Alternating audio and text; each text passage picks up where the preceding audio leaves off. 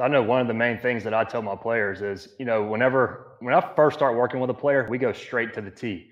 And we set it up on the outside corner of the plate where we're mimicking that outside fastball.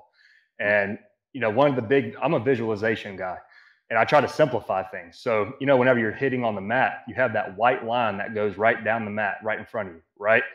I tell my players, I want you to drive your hands right down that line on that mat. Because if you Mhm. can simplify it just like that, just drive your hands down that mat, the barrel is going to naturally follow through the zone inside that ball. And you're going to get that proper extension, hit that hard line drive to the opposite field gap. So that's like the number one thing I'll do with my players when I first start working with them.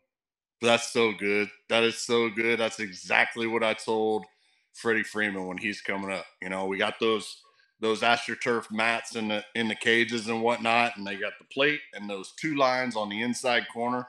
And I go, Freddie, I want you to take that knob right down, and the bat path is just follows and it's fluid, and you stay inside of everything.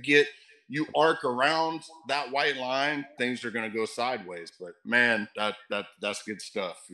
You're doing the right thing as far as keeping those guys inside the baseball and promoting good bat path.